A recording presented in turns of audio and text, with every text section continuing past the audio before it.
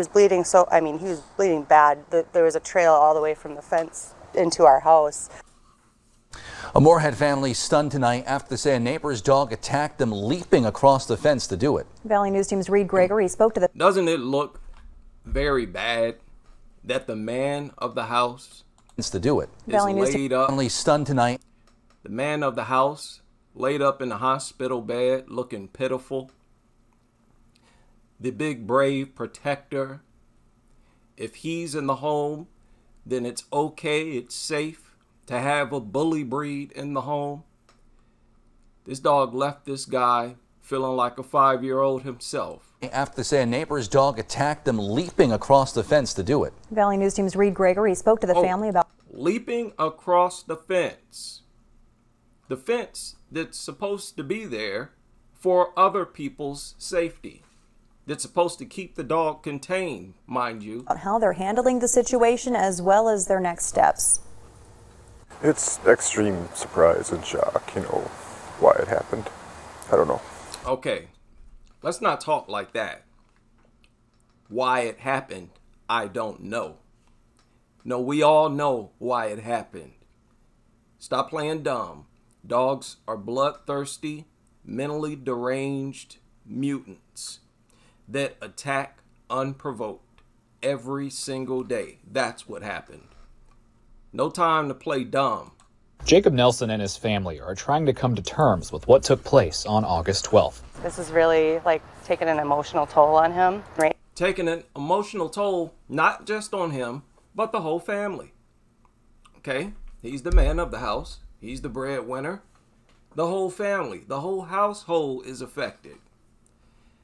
Don't you think it's smart to sidestep situations like this, to avoid going through what they're going through if you can? In order to do that, you have to practice cynophobia. Right now we're just kind of at a loss. When a normal day of yard work turned into a race to the ER after a neighbor's dog bit Jacob in the face. My husband's holding his face and he just said, like, is it bad? What's going on? And the guy said, oh boy, you need stitches. Just send me the bill. So the dog owner looked at this man bleeding and he said, oh boy, you're going to need stitches. Send me the bill. You see, I don't want to go through that. And this is what the law sets up. As if going through an experience like this is nothing. You know how much of an inconvenience this is? First of all, you got to go to the hospital. Then you got to get stitched up. No telling how long you'll be there, several hours. Then you're on medication. Suddenly, you're out of a whole bunch of money. You're out of work. Now your hours getting cut back. You could even lose your job. It would have been better had he been armed and protected himself from that dog. He wouldn't be injured. The family says since the attack, they've replayed the situation over and over and are just thankful that things didn't get any worse. We ended up calling 911. He collapsed in the kitchen, had soaked through an entire bath towel, basically. We've actually banned the kids right now from coming out into the backyard. They banned the kids from going out into the backyard. That's cynophobia. When you actively, consciously avoid places where dogs are because the dogs are there, that's what they refer to as cynophobia, as you having a mental disorder. Okay? The biggest problem with this is that after people are attacked, they start to take natural precautions. It's instinct to avoid doing something that got you harmed. And they fight against that. And they do it on so many levels. Understand, the nurse is going to be telling the parents and the child that they should not avoid dogs. Oh, that's cynophobia. Maybe even the doctor. Okay? Your teachers everybody the child talks to, everybody that the parent talks to, they're going to tell them that it's a mental problem to avoid dogs. That does not even make sense, people. You are supposed to avoid things that are deadly. If it was able to do that to my husband, I can't imagine what it would be able to do to a 6-year-old.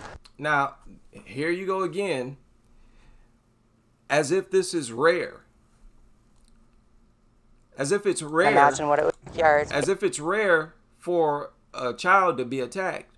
They're attacked most of the time. Let's stop with this, language, with this talk as if children being attacked by dogs is somehow unheard of.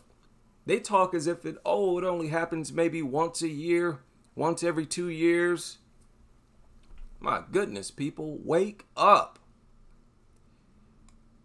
It's so sad because this is a technological era. It shouldn't be this many people unaware. If it was able to do that to my husband, I can't imagine what it would be able to do to a 6-year-old. Minnesota law statute Now, look at 34. y'all see what that says? This was an unprovoked attack, as always. 7.22 states the dog's owner shall be liable for any attack. However, the Nelsons say they haven't heard from the neighbors since. Oh, it'd be nice if they came to check on me. They know his road to recovery will be challenging and costly.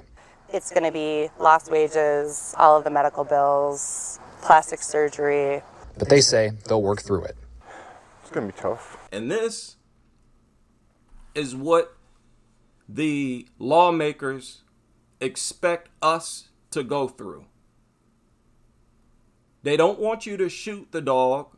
Even if the dog is attacking you, they want you to just stand there and take it. They never tell you to use a weapon to defend yourself or your family, which, again, is criminal. So I would rather defend myself. Put one, maybe even two, if I have to, inside of that worthless, good-for-nothing, worthless mutant. Okay? And I'm not going to end up another statistic like this guy. On top of everything else, he's now scarred for life. No dog valuable enough to inflict lifelong scars on a human being. Protect yourself. Protect your family.